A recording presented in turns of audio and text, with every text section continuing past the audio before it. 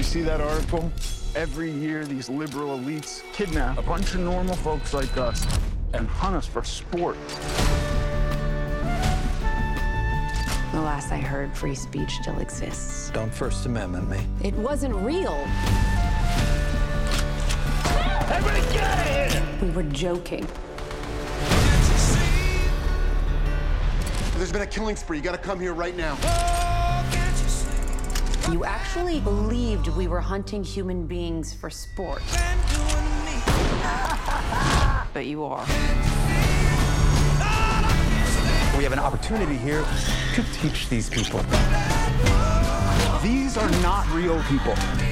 They're actors. I'm playing an Arab refugee, but I identify as white. I think that's problematic too, in some way. You wanted it to be real, so you decided it was.